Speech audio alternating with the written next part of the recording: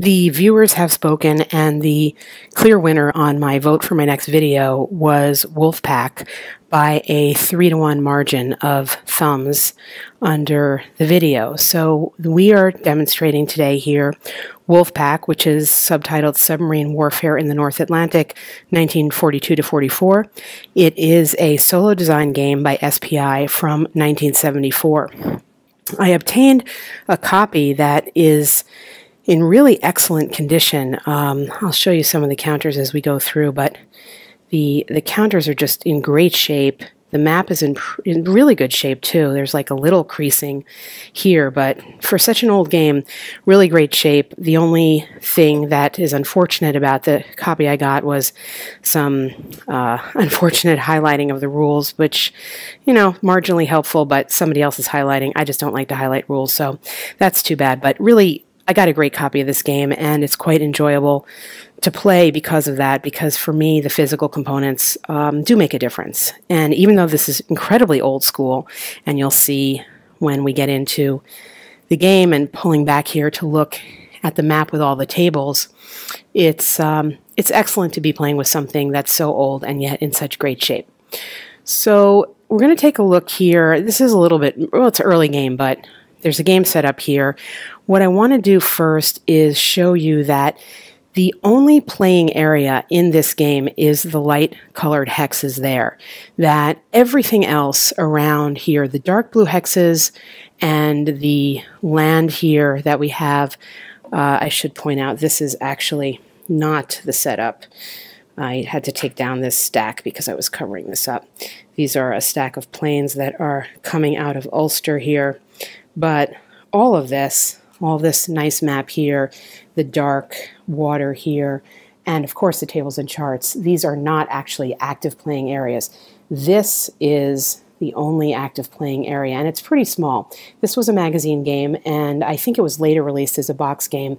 I believe I have the magazine game. It did not come with a box, and I'm not sure that it's possible to tell, but in any case, let's check out first our terrain features here, and it says quite clearly the light blue is the main playing area of the map. It's really the only playing area of the map. You have the dark blue, which is prohibited areas. We have a couple of fog zones here, and these are denoted by the dotted and dashed lines, and fog has some effect in the game, which we'll get to. They do give you, there are some airbase hexes, and you have aerial units coming in, and again, I spread this out because I was covering up the game. Here we have, for example, the Newfoundland base of air operations, and you would have your stack of planes coming in from there. You do need, in various parts of the game, to figure out how far away they are from the U-boats they're trying to sight. So there's some pretty helpful markers here, so you don't have to keep counting a 10-hex range, a 7-hex range. The aerial unit, the only indication you have on it is the range. So everything in this is very abstract. Well, not everything, but a lot is very abstracted. So that's your airplane, and it has a range of that. And finally, we have these storm formation hexes. There are 3 different areas that can be formed with storms A, B, and C. We have currently here 1 storm on the map, which was originally formed in hex or storm formation B. It sort of stays in the same range. It's basically moving this way, and a storm is always indicated by these 3 counters, and the total affected area of the storm is around the 3 counters, so that's for a total of 17 hexes. What's going on in this game, the victory conditions, is that you are playing the U-boats here as we take a look at a counter indicating a single U-boat, and this type of counter represents the WolfPack. This is a WolfPack of 6. Every triangular pip you see on a counter represents 6 individual boats, and you are able, as part of your strategy, to separate out and move your boats individually or grouping them together into larger WolfPacks. And as I said, the larger counters will be indicated by additional pips. So for example, if you had a WolfPack of 12, it would look like this. and I think this is the largest you can get. So that is 6 times 5, because each of those pips represents the 6 boats. And the indication on the left in terms of what the numbers are is going to be the combat strength on the left and the movement on the right. So you can see, obviously, as you increase your strength, your ability to be mobile and move around is decreased. And again, single counter here.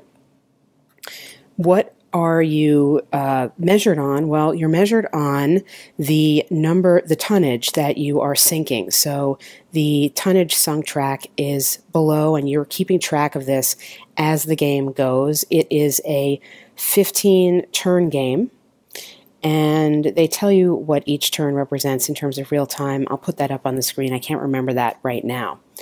I want to make a point here on the victory conditions that comes from the developer's notes in the back of the game. They're explaining a little bit about the scenarios that the U-boat was forced to give away its whereabouts, of course, when it attacks. The result was an attritional battle in which ever greater numbers of U-boats were sacrificed as the war progressed. Blah, blah. For this reason, the 4 scenarios we have included are all taken from the sole period in which there was some degree of equity between the opposing forces. And it goes on to explain that. So indeed, the focus on 1943 in the scenarios is intentional. I guess perhaps what could have been different was just indicating that this is about submarine warfare in 1943. But, maybe that was a marketing reason to make it sound a little more interesting. And the final point here, this is from the player's notes, the game notes in the back of the rules, that the victory conditions listed here, the substantive and decisive victory levels are very difficult to achieve, particularly in the later scenarios. And it basically goes on to explain that historically that the Germans would have had to achieve a decisive victory each month of 42 to 43, but actually in terms of the game, they scored a marginal victory in February, a substantive victory in March, and very bad defeats in April and May. So that could come into play if you're looking at the difficulty of the game. And again, we have the victory table here that will explain to you how to categorize your victory should you achieve one. In terms of what happens at the game start, we are playing the February 1943 scenario here, and we're just going to pull in and look at this table of initial forces. It is going to indicate to us what we get. So again, we are the U-boats, and the reason I keep saying this is because one of the effects of the game, as you'll see as I'm discussing it, to be quite honest with you, is that because the U-boats are searching for the convoys, and the convoys also don't know where the U-boats are, there are times during the game where it's just hard to remember that you're the U-boats because you're conducting searches on both sides. And I don't know if it's because I'm filming, but it happened when I was playing on my own too. It's just a weird... It's a weird side effect of the way the game is. In any event, I'll talk more about that in my thoughts. So we are instructed that we get 42 points or 42 units of U-boats. And again, they can be represented by these individual counters, or you can choose to group them out and just switch them out. But the total amount of U-boats we get does not change through the scenario. We get 42. The counters here, these are the convoys that are coming in, and there's going to be 20 of them. There's always 20 convoys in any scenario. These are different types of slow-moving merchant vessels, and the indication here is going to show you the range that they have in hexes and also the general direction that they go. So generally speaking, these are going to be moving toward the east, and these are going to be moving toward the west. I say general because in the convoy movement, as we'll see, sometimes you get a northeast or a northwest direction, but they're not going to double back. They're going to be moving simply in that direction. They are accompanied by escorts, and the escorts are going to be assigned to them, and in real life. These were escorts that were trained in anti-submarine warfare and contained many types of weapons that could fight the subs. In this game, a very clever mechanic, I think, is that you have a dummy escort, and then you have your actual assigned escorts. So for our scenario, we are getting simply 2, 2, 2, and 2 of these escorts, as well as all of the 12 dummy escorts. Here we're looking at 4 counters, and we can see there is a difference in the visual depiction of the Allied convoys and the escorts.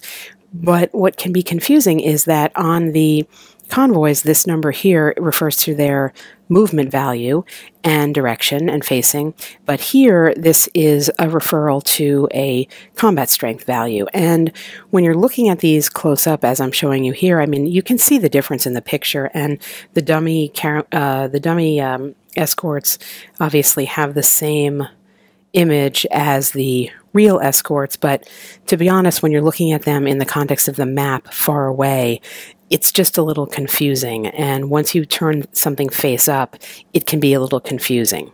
That every Allied convoy that you see pictured here, these are the ones waiting to come in, and these are the ones that are on the map, is paired with an escort or dummy that is turned upside down. This is a very clever way of representing the possibility on the map of an Allied convoy, but without actually knowing whether it's there. And there are certain circumstances in which you are going to reveal the inverted escort counter, and if in fact it turns into a dummy, the whole thing just vanishes. It doesn't actually really mean that it was there. And you can see from the proportion, we have 12 dummy units, and we only have 2, 4, 6, 8 actual escorts. So among these 20, there are 12 of them that are really not actually there. So that is a clever way of kind of creating some of the fog of war while still allowing you to place counters on the map and have them moving, because otherwise, you know, how would you depict something that you don't know if you're playing a game? And this is how it was done, and I think it's a very effective way. What I have here lined up are the Allied convoys waiting to come in. The initial setup table here tells you to roll your to choose a chit.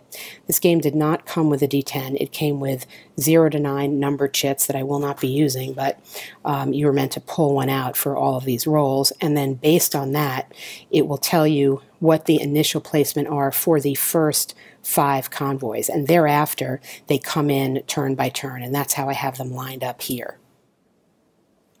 And then to add to that, you have the fact of the searching both ways that I referred to earlier, which is to say that you have planes searching for U-boats, and of course you have the U-boats searching for convoys, and you have this back and forth which is necessary to model the actual action, but for me became difficult in terms of identifying as whatever side that I was on as I was playing out the various searches that happen. And of course, this game is mostly about searches. So I think that's another reason why the tension or the narrative development wasn't quite there for me.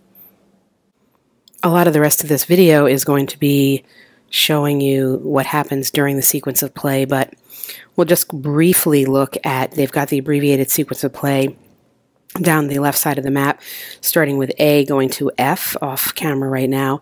And the convoy initial placement phase, we've got a separate first turn placement of the convoys, and then we move into the weather phase. I mentioned that there was both fog and storms, and as with everything in this game, what you're doing is based on these tables here that surround the map. So you're going to the fog and storm formation table, for example, or the storm and convoy movement table to see how something forms, how something moves, and placing that on the map. The air phase has to do with allocation of air escorts and then air searches. And again, this is where the identification, I guess I'd say, of the player, me, with what I'm doing, which is being the U-boats, gets a little bit confusing. And because in this segment, for example, you begin here searching for the U-boats. So the air search are going to be conducting, the air units coming in are going to be conducting searches for these U-boats, for you, and then if you are detected, combat will ensue.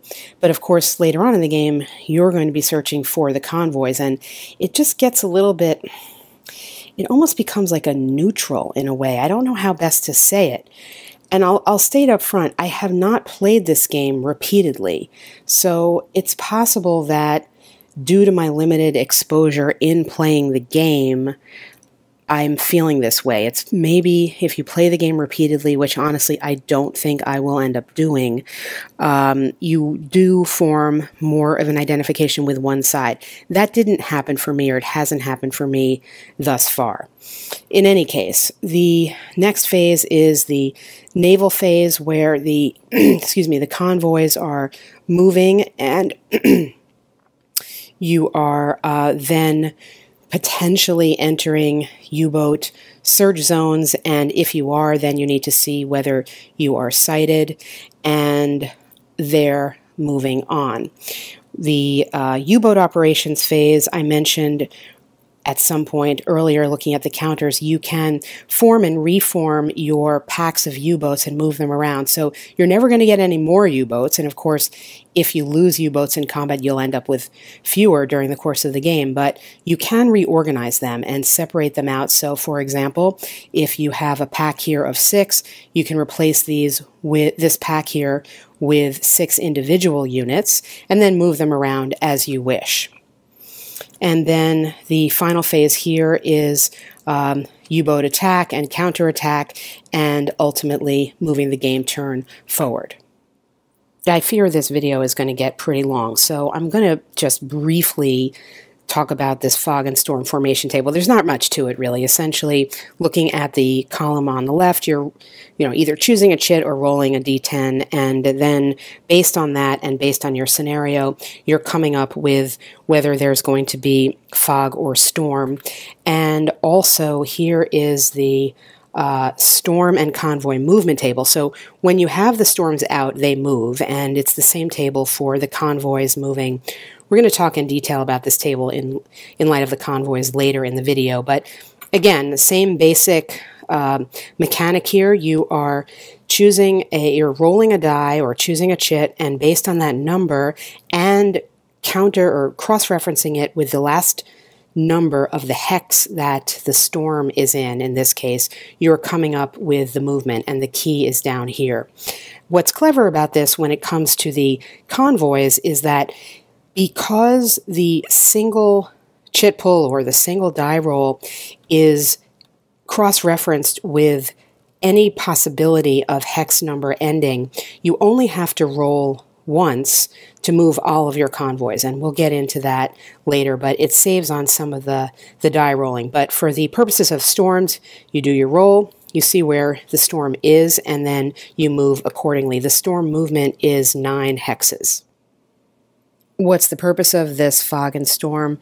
Well, they do have some different effects, and I'm just showing you, just for some variety's sake, the rule book here, that there are basic effects if a convoy, for example, the weather effect here, if the convoy is straggled or inverted in a fog hex and something happens, then you make a determination whether it becomes straggled or, impacted, meaning impacted by the weather, and there are 2 straggle markers, straggle 1 and straggle 2, and you can see that at the end of this determination segment, all the convoys get returned to their face-up position. You also, as a U-boat, need to expend additional movement to enter a storm hex, and of course, as you would suspect, air groups cannot search or attack U-boats that are in fog or storm hexes. And let's see, sighting is impacted as well, as you would see, and the attacks are impacted. So basically modeling what you would expect dealing with fog and storm weather when you've got submarines looking for convoys and convoys looking for submarines and air personnel looking down to see convoys and subs. There's something about the air search rules that I can't figure out if it makes sense or it's odd. We're looking here at a group of 6 airplanes that are going to be searching for this one U-boat here that's 3 hexes away. And per the rules, what we do is we multiply the number of the air groups searching, so that's 6, by the total number of the U-boats in the hex, which is 1, and then we divide the result by 6. So we get 6 times 1 is 6, divided by 6 is 1, and it instructs us if there's a fraction, we round up. And that is the number that comes on the table that will be interacting with the die roll to result in success or failure, and in this case we would have to roll just a 1 to succeed. And I'll show you what I mean by referring to the actual table itself. So we have the range listing here of the number of hexes away, and this is the air sub product number that I referred to, so we're on the 1.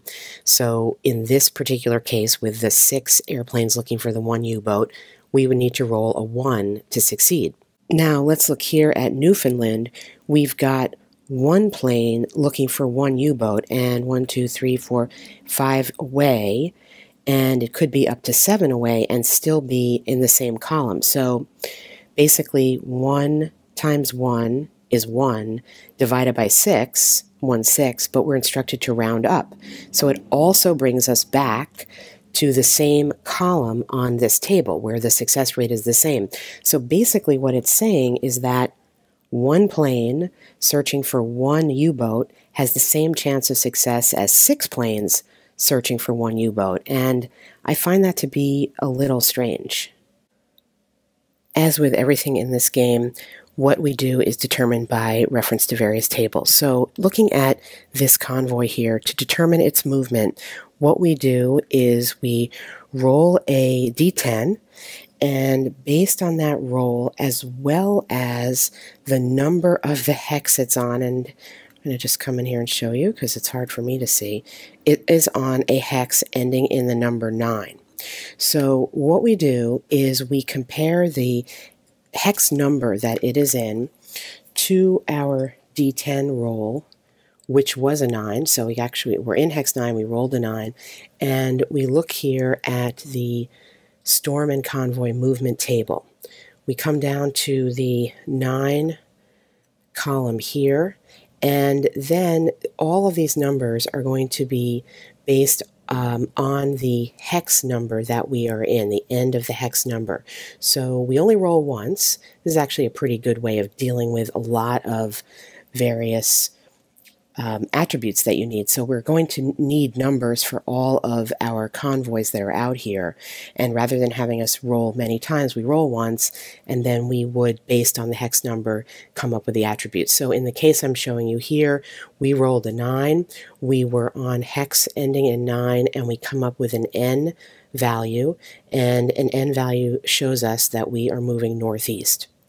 We're always moving the full movement value of our convoy, and in that case this will be 6. So our instruction then would be to move 6 hexes, 1, 2, 3, 4, 5, 6, ultimately ending up here. Now you'll see here there's a U-boat here. We don't know this, but, well, we do, but we don't. And what we need to do when we enter this hex, the rules instruct us that the U-boat is then going to have an opportunity to search for us.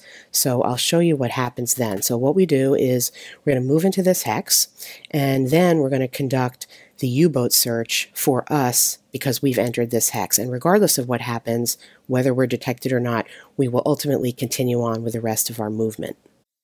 There are, of course, the submarine searches made by the convoys. And honestly, this can get a little bit confusing when you're playing the game. But nevertheless, again, procedure basically the same, just to remember the rules. We're looking at a different table here for this picket search, and not surprisingly, it's the picket search table. The values on this table, as we come up and see it here, have to do with the search zone that our U-boat or WolfPack exerts. We have one U-boat here, and that is just a 1 hex search zone. When you have WolfPacks, they can potentially have a 3 hex search zone. So for example, just take a look here at a different situation. This single U-boat, the search zone is its own hex only. This WolfPack here of 6 strength has a search zone of its own hex as well as the hex before it and after it. So it has a 3 hex search zone, and that's the maximum search zone in this game. So to move back to our example, we are dealing with a 1 hex search zone, and what we're doing here, the values here refer to the overall strength of the number of U-boats we have. And in this case, we're falling on the 1 to 2 because it's one simple U-boat. So we're taking our D10 and we rolling again. Oh no, a 6, not a 9. So we rolled a 6 this time. Coming back up here, looking down, and it's going to be nothing. Confirming. U-boat fails to sight convoy, immediately resume movement. So that we were not detected here, and then we will just continue on the rest of our movement, which I believe we had 3 movement points left, and 1, 2, 3, then that would conclude the movement portion for that convoy alone. We would continue this procedure for the all the convoys that are on the map here. Here we are at the crux of the game. This is the U-boat operations phase, the pack formation and reorganization segment, and the U-boat movement segment. And again, ultimately what we're trying to do is to detect as many convoys as we can so that we can conduct combat with them. Now, you may say, well, it's a big ocean, and how do we know where they're going to move? And we are restricted in terms of conducting combat because we cannot conduct combat from just any random hex that's adjacent to a convoy. We must be immediately in front of the convoy during our combat segment. So we need to be positioned correctly so that when the convoy ends its movement, it ends up right in front of us. And that sounds, on the face of it, pretty tough to do. But here's the problem with all of this, at least as I have been able to assess it, again, with a relatively limited amount of playtime in this game. We're going to come back here and look at this storm and convoy movement table a little bit more closely. What you can see pretty clearly is that almost regardless, or is it completely regardless of any number that you pull, you are going to be getting a high percentage of chance, a 70% chance, that the convoy movement is going to be lateral. That is to say, due east or due west. The chances of it moving northerly or southerly, it's a 2 in 10 chance of northern and a 1 in 10 chance of southern. So the bulk of your searchers, of your U-boats, are always going to be placed to cover unsighted convoys' lateral movement. So when you are looking to reorganize, and I've just completely messed up the game here to show you, if you had a pack like this, and again, remembering that each pip here is representative of 6 individual units, so this would be potentially 24 U-boats, or it would be 24 U-boats that you could potentially separate in some way. You would have some sense of possibly where to put them. Well, this is moving away from you, but let's just say right here, you know that these are coming, and there's a 70% chance they're going to continue in their lateral movement. You know what the movement allowance is, and you know per the rules that even if they enter a hex where the U-boats could potentially search for them, they have to complete their movement per the rules. They have to do 100% of their movement, and that will happen whether or not they are detected and fired upon by a U-boat that they are traveling over that hex. So it seems to me, while it's not easy per se. It seems to take away some of the confusion or fog of war or lack of knowledge about what's happening, because you see the table and you understand those odds right there from looking at the table, not very closely even. So this to me is where I feel the game fails a bit. And I'll save further thought about that for my final thoughts. But in the convoy movement phase, this is what is happening. Excuse me, in the the U-boat phase, you are reorganizing your units, you're scattering them or concentrating them as you see fit to hopefully be positioned in the right way so that when the next time the convoys continue their movement, you will encounter them in the right place to conduct your attacks. The procedure for attacking a sighted convoy is actually pretty simple. Of course, the difficulty is in sighting them, as we've seen. But I'm going to show you here what happens when a U-boat is in position to attack a sighted convoy. So they have to be sighted, and the U-boat, or U-boats in this case, because we've got WolfPack of 12, need to be in the adjacent hex to the forward position of the convoy.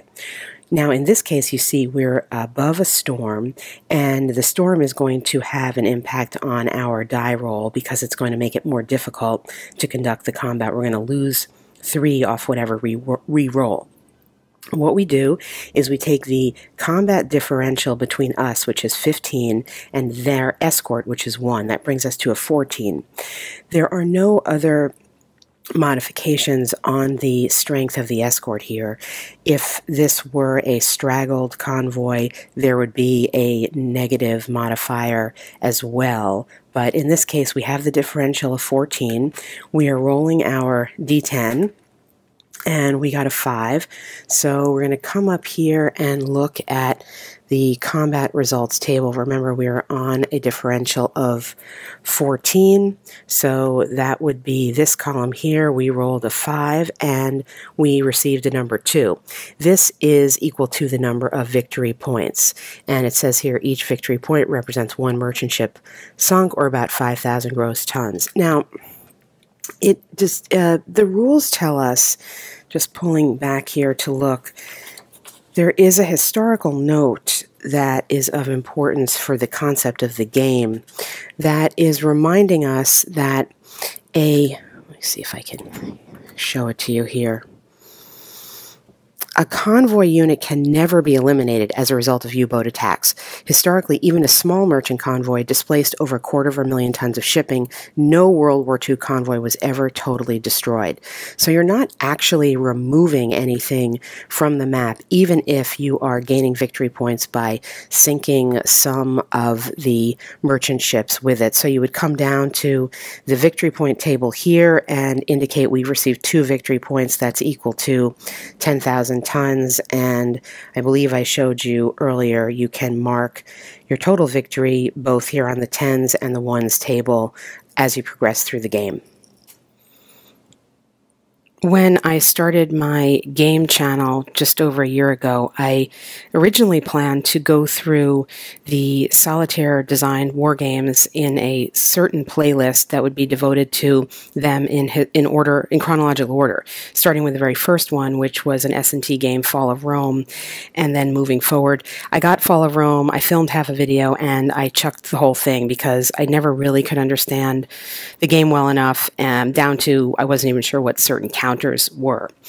This game is the 3rd, I mentioned this in my Choose the Video, but I want to point it out again. This game is the 3rd solitaire game from SPI after Fall of Rome and Operation Olympic. Does that make it the 3rd solitaire game, the 3rd solitaire war game ever? I'm not sure, but it certainly is an early one regardless, again, from 1974. And for that reason, and also because of the pedigree of the designers that you can see here again, it is of interest to me. My thoughts about how the game played out, well, the game does model historical events enough to the extent that If you can't sight a convoy, you can't attack it. And it is difficult to sight convoys, and you spend a lot of time trying to do so. In terms of how that plays as a game, one could say it gets maybe a little bit tedious.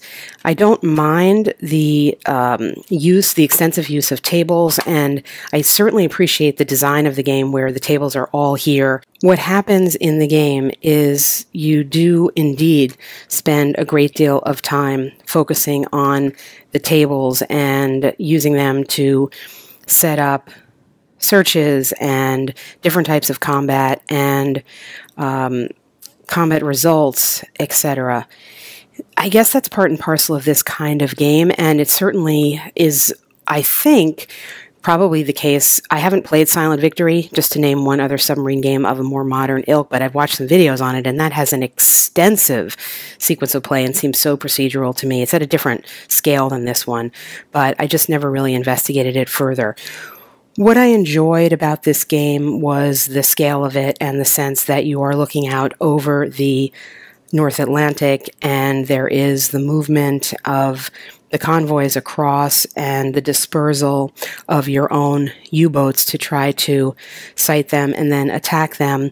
Again, what I didn't like was the fact that I felt, based on the movement table, there was a pretty available to you strategy for maximizing the sighting. Now, even so, it's hard to do that. And of course, the other difficulty is that when you are counting up your victory points at the end, you do need to reduce by 2 any of the U-boats that you have that get destroyed, and they do get destroyed.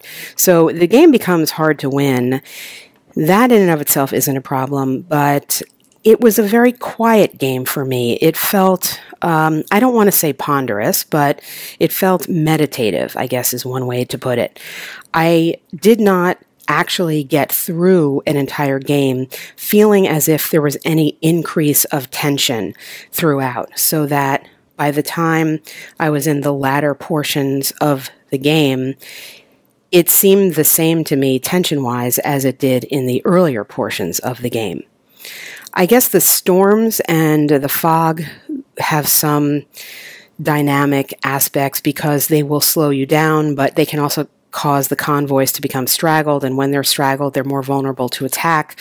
So there's sort of some quote-unquote excitement there to see how the storm's going to roll over a convoy, or whether it's going to roll over a convoy and impact it.